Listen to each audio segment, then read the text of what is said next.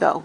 So the polished core has been attached to the spring deck, very, very thinly carded core, and has been stitched down using, well, I like to use a synthetic sinew. It's used in the leather fabrication industry, but it's a fairly wide tape. It's in the polyester family, and it's waxed, so it's relatively innocuous as far as cross-linking with anything that's in the fiber. So it is stitched into the core and into the spring deck, and by virtue of the wide stance that it takes, it holds the core nicely into position. You can see that it's in place, and I tightened it down very tightly. In original construction, these stitches again would luft somewhat, would leave some loft around it. When I do set this down, I'll take a little bit more core and set it into these dimples that have been created by the stitching in order to take care of any valleys that might be in it. But it should be ready to accept the pod. Okay. Okay, I'm going to set the seat down.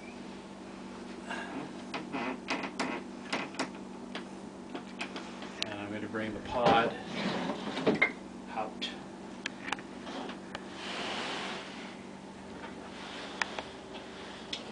I think this may be the first time on film, on the video, that you've seen the historic pod.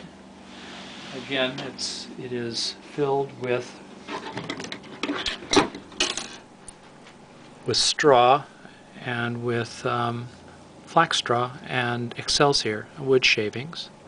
I cut the borders off of the original spring scrim so that I'll be able to attach it to the newly conserved seat deck, but I left the stitching in so that the pod doesn't fall apart in the process of reattaching. So I'm going to turn my back to the camera here for a moment. Would you like me to come around to the side, do you think? No, I think this is fine. The piece was thoroughly vacuumed. It was quite dirty.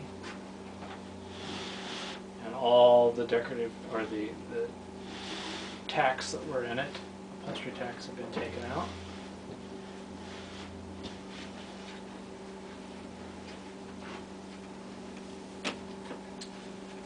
I'm going to pull this toward me just a little bit. Can you still keep it in your field of vision? Yes.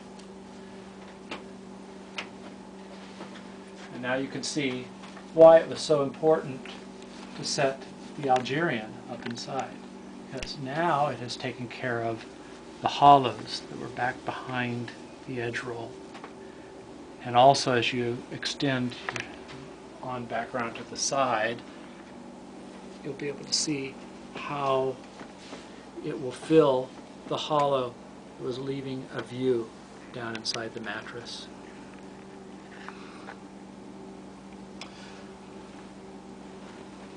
More burlap will be placed over the top of the old burlap. It will be tacked to the frame, and then the piece will be stitched, replicating the original stitches along the pod and along the edge roll. And so it will be relatively flat at the front and rear. It looks a little bit like a pie crust with just a slight crown to the center. It'll be ready for upholstery.